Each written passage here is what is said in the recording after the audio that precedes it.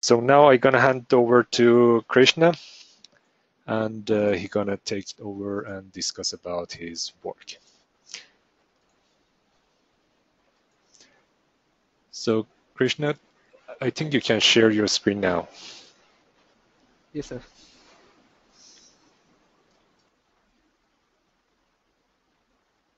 Hello all. Good evening. I am Krishna Chandran, master student working in IIT Madras in structural engineering, and this is my topic for today's seminar, that is structural assessment of an existing heritage structure. So basically my webinar consists of 4 sections. The section 1, which describes about the structure under investigation. The section 2, which focuses on possibilities of modeling masonry buildings in Diana. Consider the example of a 3-walled open structure. Section 3 focuses on modeling and analysis of existing masonry structure in Diana using smeared macro modeling approach. And in section 4, I'll be focusing on the component level analysis using discrete interface model in Diana. So without further delay, I'll get into the section 1, that is description on the structure under investigation. So the failure mechanisms in masonry can be basically classified into 2, that is in-plane mechanisms as well as out-of-plane mechanisms. In in-plane mechanisms, the structure will be deforming in its own plane, and out-of-plane mechanisms, the structure will be deforming in out of the plane direction of the structure. So out-of-plane mechanisms are basically local mechanisms which are associated with the local response of structural elements or macro elements, but they can always cause a drop in global load carrying capacity of the structure. So here I'll go through a brief description on the structure chosen. The heritage structure chosen for studies was the town hall or Mary building in Pondicherry. The structure is 143 years old and was built in the 19th century with clay bricks as well as layers of mud and lime mortar. The structure has a total height of 12.3 meters with 6.6 meters for the ground story and 5.7 meters for the top story. The wall that is shown here, that is this wall, is having an aspect ratio of 1.4, and this can make it extremely slender and susceptible to mechanism formation in the out-of-plane direction. The roof slab is made of Madras tiles, and steel tie beams are provided at the upper story level to prevent large deformation along the weaker direction. So these are the plan as well as section and elevation details of the structure. Basically, tie beams are provided in this direction to prevent the out-of-plane deformation of the structure. So here let me go into the section 2, that is possibilities of modeling masonry buildings in Diana, considering the example of a 3-walled open structure. So here I'll be addressing basically 3 questions, that is first question, which is what are the possibilities for modeling seismic behavior of masonry effectively. The second question is how does these modeling strategies take out-of-plane mechanisms into consideration. And the third one is how do different analysis procedures compare the mechanisms generated, that is nonlinear static as well as nonlinear dynamic analysis procedures. So addressing question 1 can be considered as the first stage of this presentation. That is, once we find the modeling procedures or the strategies adopted in Diana, then that's it. So here I'll be explaining the different set of modeling approaches used conventionally for modeling masonry. The first one is the detailed micromodeling approach. We know that masonry is an anisotropic material made of units as well as mortar. So it's always ideal to model masonry as units and mortar separately, that is units as well as joints separately. But the thing is that it will cost a huge amount of computational effort as well as time. So that's why this is termed as detailed micromodeling. Instead of that, we can go for another approach, that is simplified micromodeling, where the units will be expanded to the center line of the joint, that is center line of the mortar, and we will be assigning the joint as an interface. And after that, we'll be assigning properties, nonlinear properties for the interface and units, and this is termed as simplified micromodeling. There is one more approach, that is macromodeling or smeared macromodeling approach, where units as well as mortar are smeared out in the continuum. As already stated, masonry is an anisotropic material, and the term masonry is very generalized. That is, it can include units which range from irregular stones to well-burnt clay brick, and different types of mortar also is possible that can be made of cement, lime, etc. Within these combinations also, there can be numerous subdivisions due to the pattern of arrangement of units. So for continuum modeling or smeared macromodeling approach, like we cluster different units and mortar under an equivalent term masonry, it is also necessary to combine their respective individual properties into an equivalent property. This is achieved through the principle of homogenization. So whatever I have explained till now can be presented in the form of a flowchart.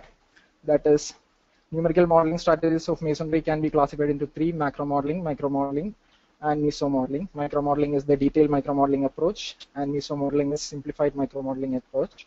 In macromodeling, as already stated, units and mortar are smeared out and equivalent properties are given with principle of homogenization. In micromodeling, properties of both unit and mortar are used, and mesomodeling approach, we will model the units as expanded and each joint lumped into an equivalent interface. So now I'll be focusing on the nonlinear finite element modeling capabilities of Diana, the different kinds of elements that are used. The first one is the plane stress elements, for which the coordinates of the element should be in one plane. Also, one more necessary requirement is that the forces must be acting in the plane of the element, and stress components perpendicular to the face should be zero. So for the capturing the out of plane behavior of masonry perfectly, this is not going to be an ideal element. So we'll be going for more exact elements like solid elements, which are general purpose elements, but they can always cause large system of equations, and they are used only when other elements are ineffective. So the best possible way is to use the shell elements, that is 2D shell elements, which is a combination of plane stress element and has an out of plane bending, that is the combination of plane stress element as well as plate bending element. So till now, for capturing the in-plane response of a masonry wall, it was adequately captured using a plane stress element. But using 2D shell elements, both flat shell elements as well as curved shell elements, there are two classes of elements in Diana. They are flat shell elements as well as curved shell elements. Both these can be used for a 3D model, but we'll be explaining why they were used and what are their relative advantages as well as disadvantages. So this is the slide which explains the merits and demerits of using flat shell elements as well as curved shell elements, and this is the point at which the usage of flat shell elements and curved shell elements make a difference. Both these can have 3 translations and 2 rotations with 1 extra rotation, that is the trilling rotation, which is in the Z direction, out of plane direction. And for flat shell element, all coordinates of the member will be lying in the same plane. For curved shell elements, all coordinates of the member need not lie in the same plane. And forces will be there in all directions can be applied in all directions for flat shell element as well as curved shell elements. But the interesting fact is that for flat shell element, moment must act in the plane of the element, and for curved shell element, moment must act about an axis which is in the element face. So this was the model which was considered for study, which is a experimental model from the pre-conference workshop in the International Masonry Conference, which was there in Portugal in 2013. So for modeling in Diana, first of all, we should be familiar with the geometry of the model. We should be importing the geometry of the model to Diana interface. So as already shell elements or curved shell elements can be used for modeling. These are the diagrams for flat shell elements as well as curved shell elements. Then the suitable material model should be applied. For discrete interface approach, we generally use combined cracking-shearing-crushing model, and for smeared macro modeling approach, what I have used is Rankine-Hill anisotropic model. And then it will be the analysis part. We can carry out nonlinear static as well as nonlinear dynamic analysis. So what happens in 3D modeling? So we'll be interested in the formation of collapse mechanism, finding which are the collapse mechanisms, which all mechanisms are formed, and at what time or when, at what stage, and how does the structure perform globally. So there can be two possible approaches, as the in-plane walls can be modeled using flat shell element, and the out-of-plane facade wall can be modeled using curved shell element. And also another approach is that we can model the whole structure using curved shell element alone. So in my work, these two modeling strategies were adopted. That is, this is a model of the structure. So these in-plane walls, that is this one and this one, were modeled using flat shell elements initially, and out of plane, this facade wall was modeled using curved shell element. So this is how the geometry looks like. Initially, I imported all the geometry from AutoCAD into Diana, and if we select the option geometry curve intersect, we can separate these lines out. That is, we can separately click these lines. So this will be useful for meshing the whole element. After that, we will be selecting auto mesh planar area from the option mesh in the toolbar. So once that is done, here we have to select the material properties as well as the properties of the element. So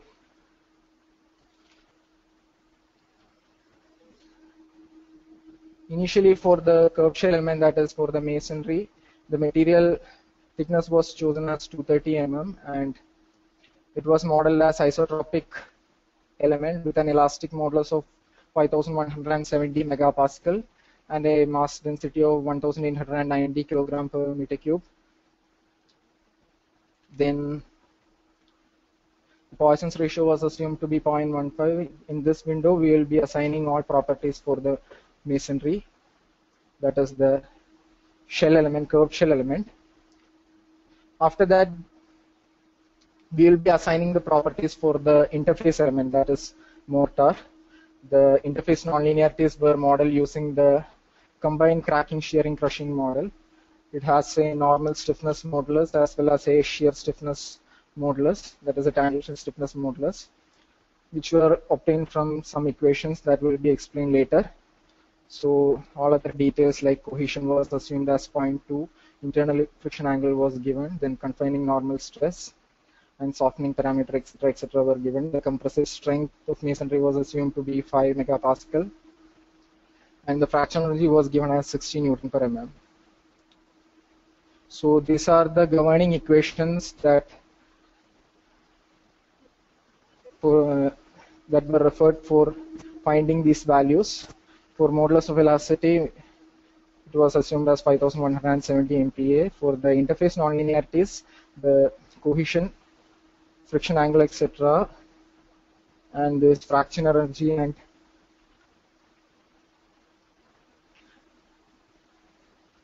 fraction energy mode 1 was assumed as 0.012, that is tensile fraction energy, and fraction energy mode 2 was, but according to this equation, that is 1/10 of the cohesion value. Then normal stiffness as well as shear stiffness moduli were calculated using these two equations and found as 83.5 Newton per mm cube as well as 39.5 Newton per mm cube. Then the equivalent plastic displacement was found as 0.03 mm. So once interface nonlinearities properties are found, then we will be assigning properties for crack, which is also an interface. That is, at the center of each brick, I have assigned a crack for modeling the vertical splitting of units. So basically, it is like this whole section will be unit. Here it will be joint, and at this point it will be a crack. So crack was assumed to be linear elastic, and it's an interface element with a normal stiffness modulus of 890 Newton per mm cube and shear stiffness modulus of 357 Newton per mm cube. So this is how the model looks like when all the properties are assigned and when the meshing is carried out. After the planar area is auto-meshed, the model will be generated as shown, and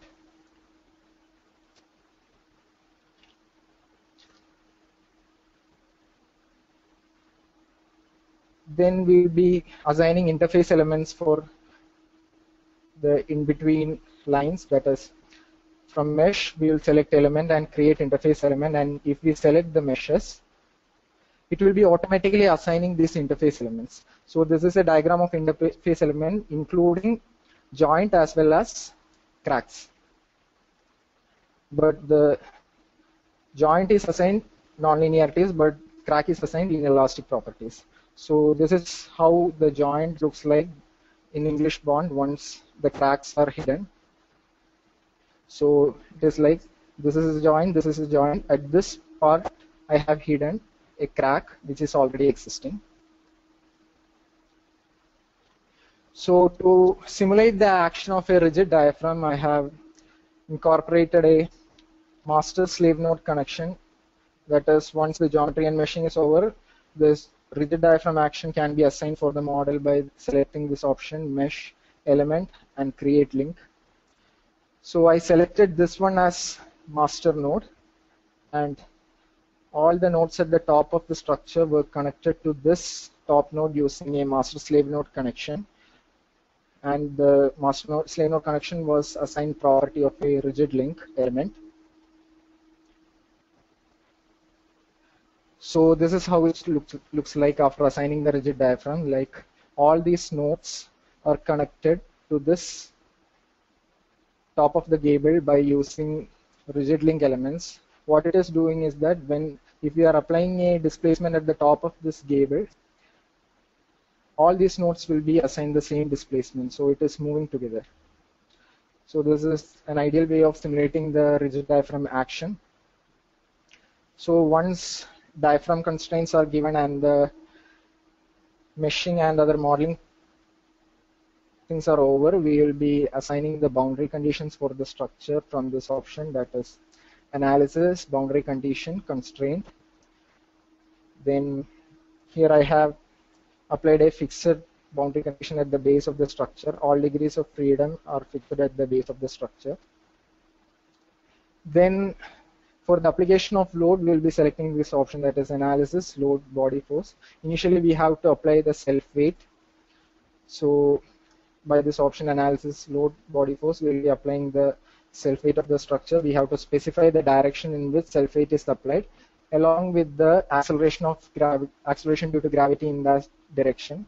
So here I'll be specifying acceleration due to gravity in this direction, that is y direction, negative y direction, and my units are Newton as well as millimeter, so it will be minus 9810. So for push-over analysis, what I have chosen is analysis, load displacement. I have given a displacement-based loading, and I have given that displacement at the top of this gable. Basically, for applying any sort of loads, we can select this option, that is analysis, load, force, or displacement. Here I have chosen displacement-based loading. So I have applied a displacement load of 40 mm. So once all these steps are over, our final model is ready for analysis. This arrow mark indicates the direction of application of displacement load, and it is at the top of this gable. All these indicates the boundary condition, that is fixed boundary condition at the base of the structure. So once this part is over, we can analyze the structure using analysis, edit model with dynamic editor. Basically, in Dyna, analysis is carried out in a separate toolbox called mesh editor. So this is the window for mesh edit. So once we have imported the model into this window, it looks like this. So here we will be assigning the different analysis procedures. So I have assigned structural nonlinear analysis. The nonlinear effects can be specified here. We can assign physical nonlinearity as well as geometrical nonlinearity. In this new execute block, we will be in load steps. We will be assigning the load steps in increments, that is in increments of 0.1 or 0.01 depending upon the convergence. So after that, we will be selecting the equilibrium iteration. We can choose either Newton-Raphson equilibrium iteration method or secant-Quasi method, etc., etc. Then once that is over, we will run the analysis. And first of all, I carried out the eigenvalue analysis, and this is what I got, the results for eigenvalue analysis. In both these models, that is, this is smeared macro modeling example of the same. In both these models, the fundamental time period was got as 0.1 seconds, and both these are showing the out of plane movement of these in plane walls in the fundamental model itself. So it is necessary for us to capture that effect. So this is the result of the model which was done using flat shell plus curved shell element. That is flat shell elements for modeling this in plane return walls and curved shell elements for modeling the out of plane facade wall. We can see an animation of the same. So it's maximum going to displacement of 3.1575 mm.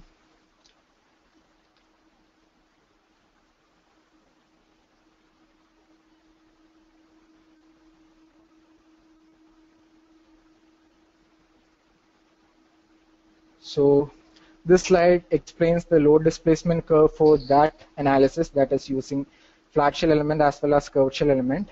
The total load carrying capacity of the structure was obtained as 124 kilonewton, and the peak displacement of the structure as shown by the figure is 3.5 mm, and the failure pattern that was obtained was already identified.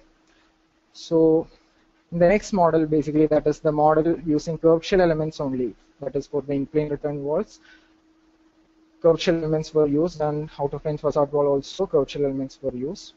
So the animation is shown in this figure.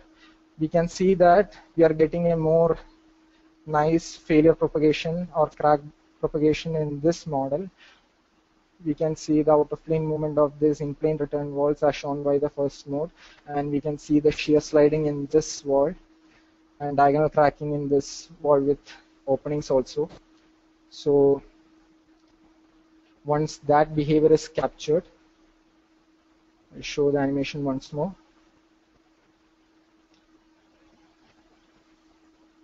So the next slide explains about the force displacement curve for the model using curved shell elements only. So the ultimate load was obtained as 110 kilonewton. Even though the modeling was carried out using only curved shell elements, the material properties that were assigned were the same, and the only change was brought in was the use of these elements. So, and the ultimate displacement of the structure was shown as 2.5 mm, close to 2.5 mm.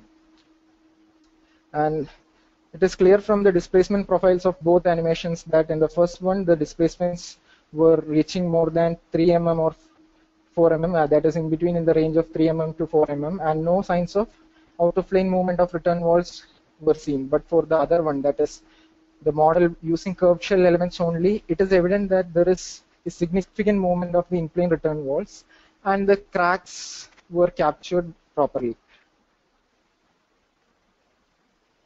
So this is another animation showing the importance of out-of-plane walls in the total load carrying capacity of the structure. That is, this animation corresponds to the force displacement curve of the curved shell element only. So this is the pushover curve for the total structure. These are for in-plane return walls, and this is the curve for the out-of-plane walls. So once the in-plane walls have a drop in load carrying capacity, the out-of-plane walls have a redistribution of forces, and it is taking the load. So by the contribution from this out of plane wall, the structure is not failing and structure is having some amount of load carrying capacity, and after this out of plane wall fails only, we can completely say that the structure is completely failing. So the mechanisms that were obtained after this model are the out of plane movement of the facade wall, and shear sliding followed by the out of plane movement for this in plane return wall, and diagonal cracking followed by the out of plane movement for this macro block, that is the in plane return wall with opening.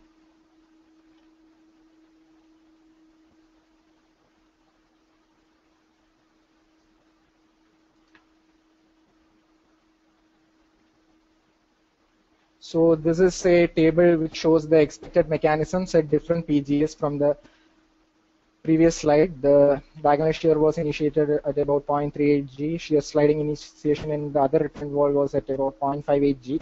And the failure of return walls due to sliding shear and diagonal cracking was happening at about 1.1 G from the force displacement curve.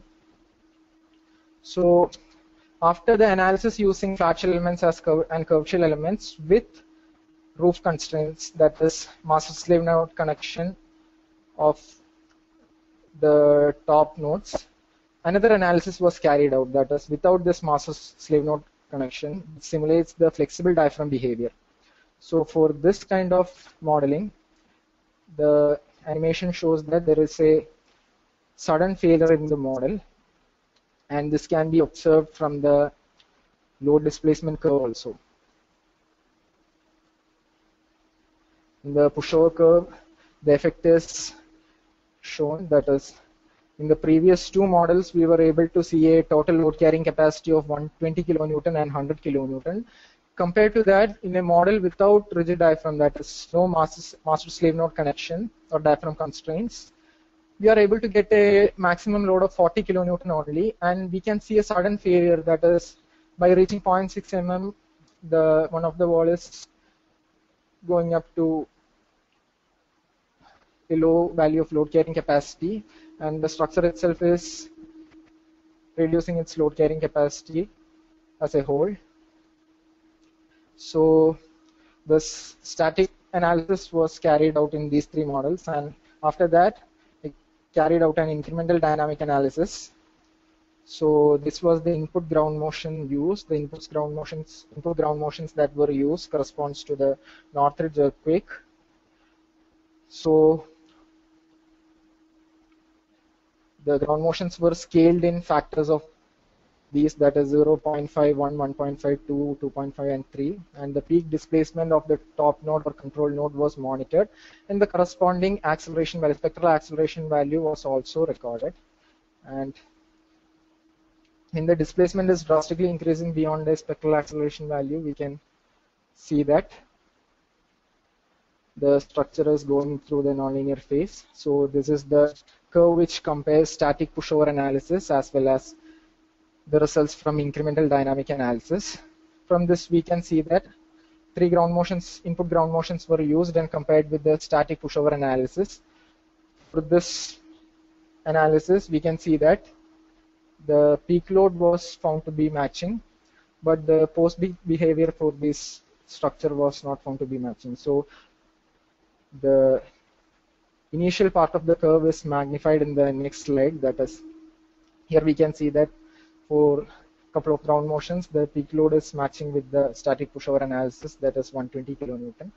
But the post-peak behavior is not, there is no close agreement in the post-peak behavior. So this is the progressive behavior of the structure during incremental dynamic analysis. In the first step, that is scaling factor of 0.5.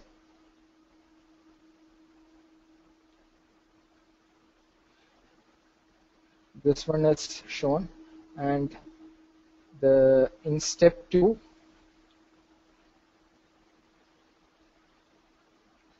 we can see an opening of cracks here and the outer plane facade wall also. In step 3, corresponding to a scaling factor of 1.5, we can see much more damage propagation in these two walls. And in step 4, we can see a complete damage profile, and where we can see say that the structure has undergone large deformation, which indicates its collapse.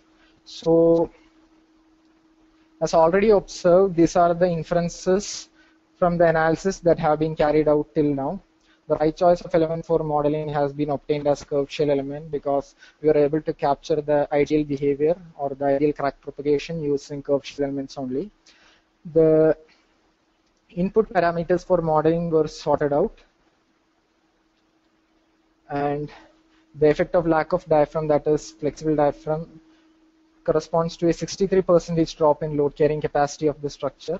And we have also shown that in the elastic region, static pushover analysis as well as incremental dynamic analysis matches, whereas in the post-peak region, both of them disagree. So from all the analysis that were carried out till now, we conclude that the contribution to load carrying capacity from the out of plane walls in a structure with less redundance, that is in a 3-walled open structure where load carrying lateral load resistance is provided by these 3 set of walls only, is very much significant. We can't ignore that.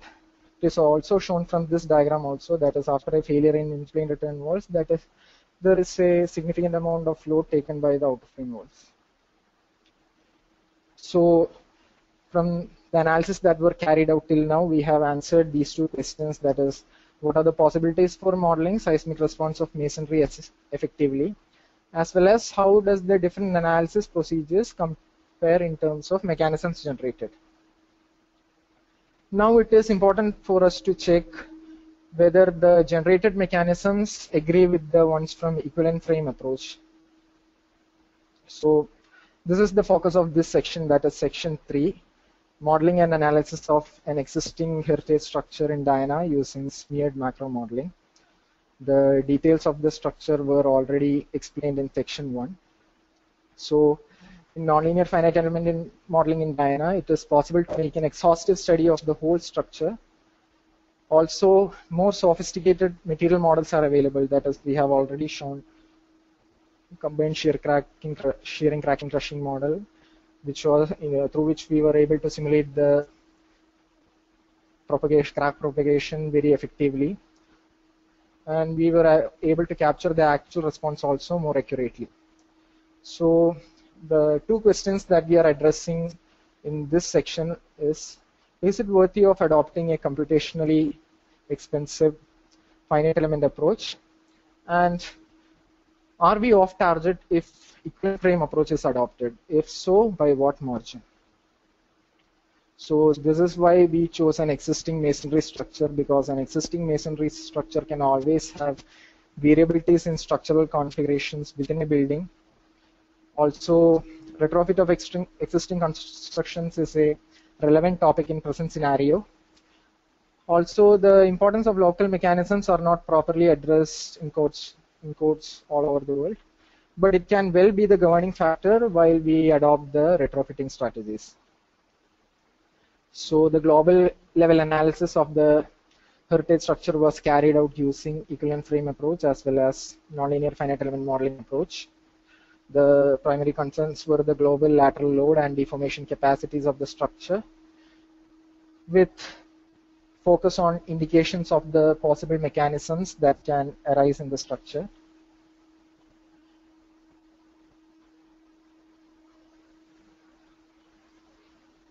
So this is a brief description of equivalent frame approach, where the software used was Trimuri, and in Trimuri, walls are subdivided into piers as well as spandrels, that is macro elements. So this wall is idealized as piers like this and spandrels with rigid nodes in between. An analysis is carried out with respect to these macro elements. So in this part, let me briefly go through the modeling aspects of the heritage structure. The first step was creating geometry, as already stated. So I imported the geometry from AutoCAD in the form of DXF 3D. Or you can also create the geometry in Diana itself. Here in this case, the geometry was imported. And this is the geometry. After that, meshing was carried out as explained earlier. The approach uses used here is smeared macro modeling, that is, bricks and mortar are not divided into units and discrete interface. Instead of that, planar walls were meshed as a whole, like this.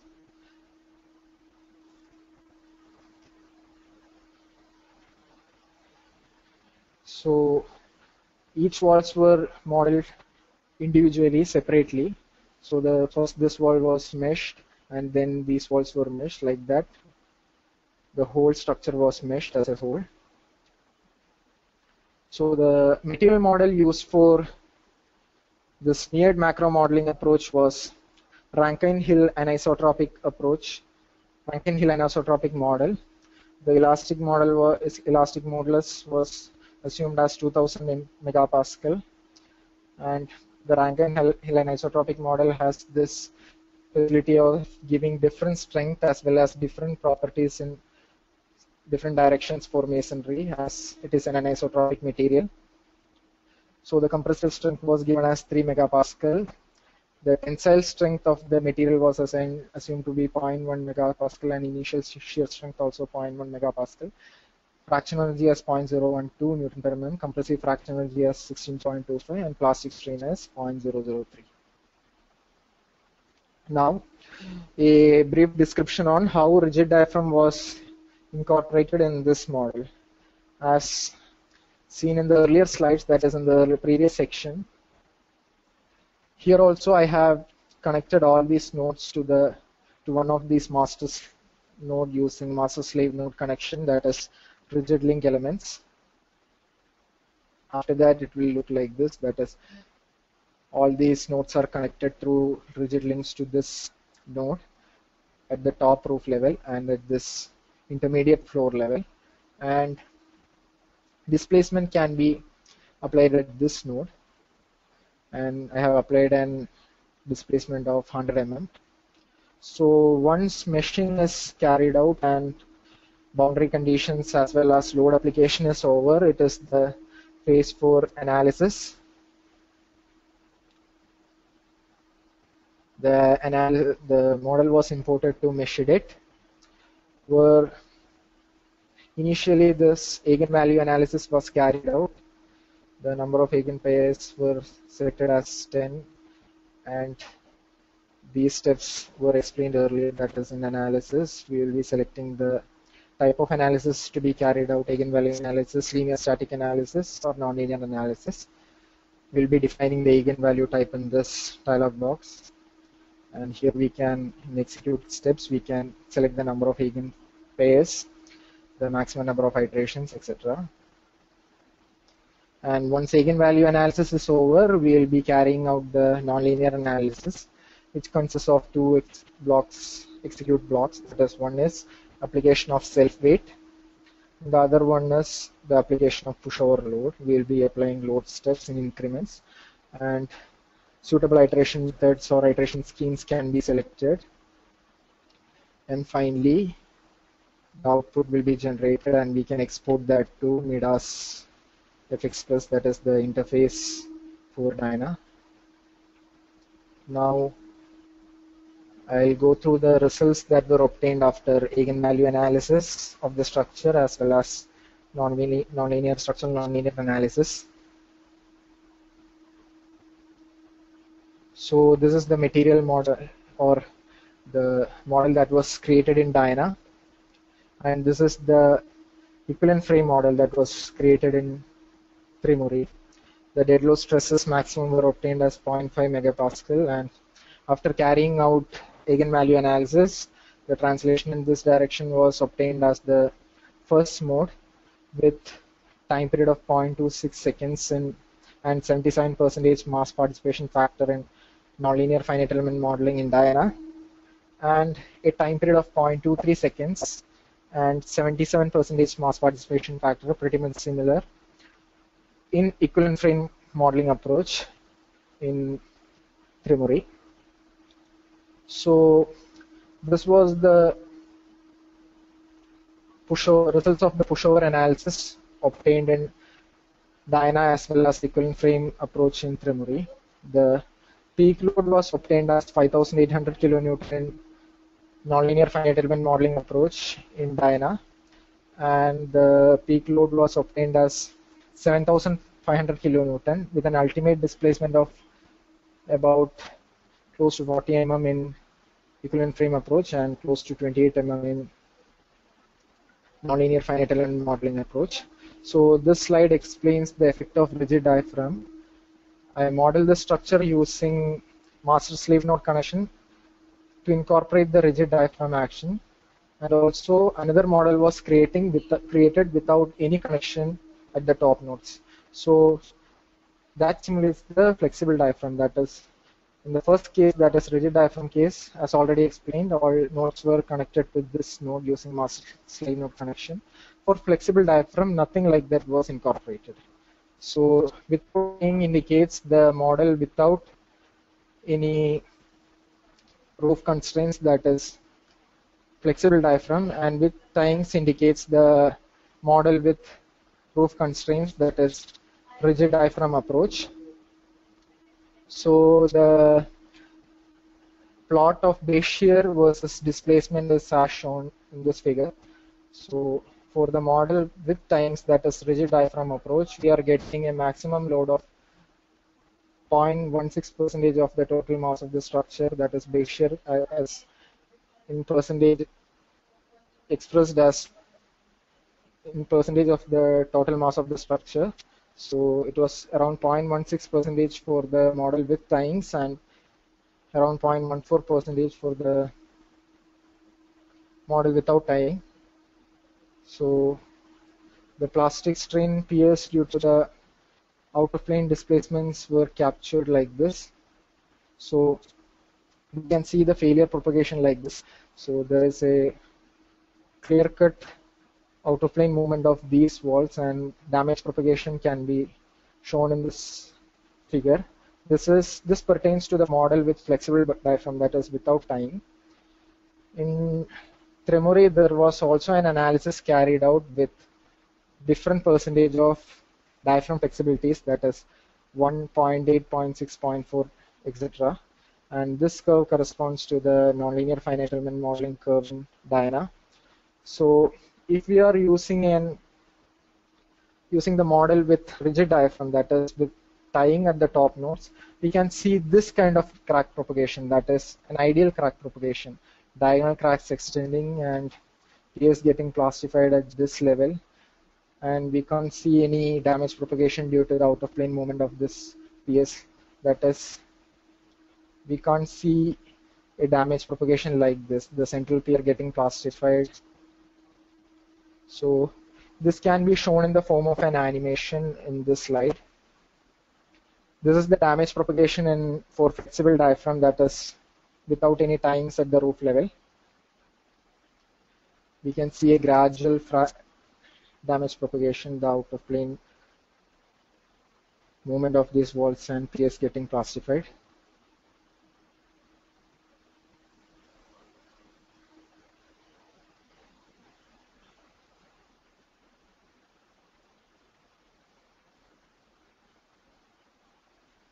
Whereas for the next one, that is the one with rigid diaphragm, the failure propagation is interesting.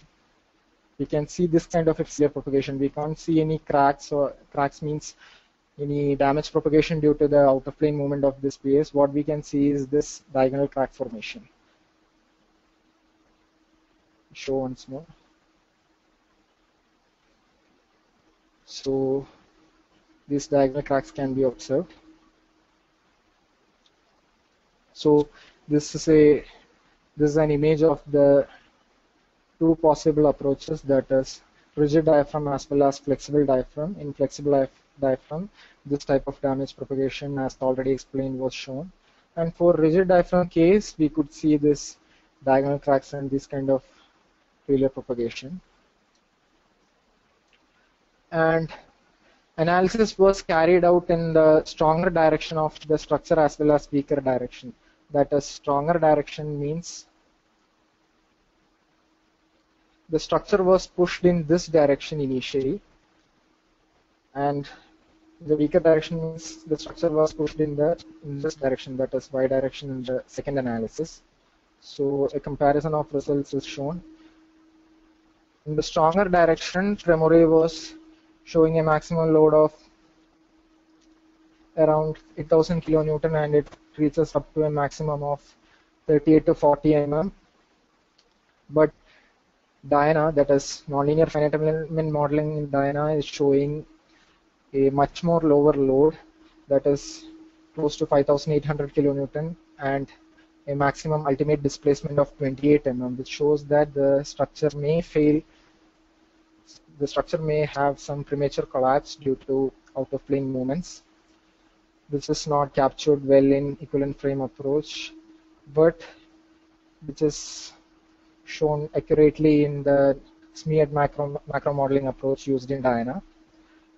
For comparison of results in the weaker direction, Tremore shows an ultimate load of 6,000 kilonewton, whereas Diana shows a much lower load, that is 4,000 kilonewton, with an ultimate displacement of 21 mm for Diana and 24 mm for Tremore. So what this diagram explains is that, as stated earlier, the structure can have out-of-plane mechanisms forming, and equivalent frame approach or Tremore is not capturing that well, but Diana is pretty much giving all failure mechanisms and damage propagation properly. So after the third section is over, now I'll be dealing with the fourth section, where is the component level analysis using discrete interface approach. There can also local mechanisms arise in a structure which should be analyzed using discrete interface model, which was already explained in the combined shearing cracking crushing model. So the macro model, which we feel that is susceptible to failure, is modeled rigorously using units as well as joints, and under the action of the same load, it is checked for the occurrence of possible local mechanisms. So I have modeled this wall, that is the wall susceptible to out-of-plane mechanism formation, that is this wall in the structure, with these two in-plane return walls rigorously using discrete interface modeling approach. This is a model of the wall which was modeled using discrete interface model approach using combined shearing cracking crushing model. So this was the deform profile that was obtained for the structure, and pushover analysis was also carried out for the structure further. So the maximum shear capacity of the structure was coming close to 98 kilonewton, and the displacement as shown. So for this macro block, we can also see some kind of cracks forming at this level. So the conclusions of the analysis that have been carried out till now, as a comparison between nonlinear finite element modeling in Diana and equivalent frame approach in Tremore, is that the pushover analysis in stronger direction was giving a peak load of 5,800 kilonewton in Diana, and it was giving close to 8,000 or 8,100 kilonewton in Tremore, that is equivalent frame approach. In the weaker direction, it was giving it as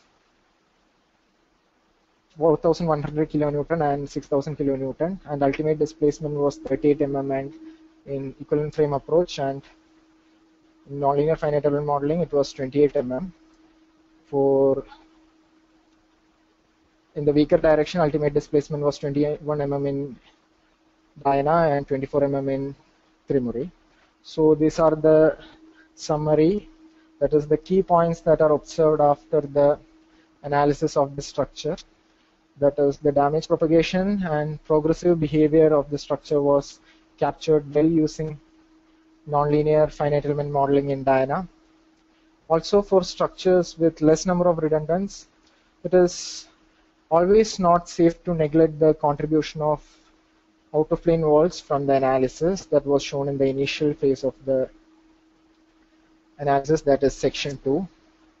Also, once failure initiates, and to check the possibility of formation of any isolated mechanisms, the behavior of the structure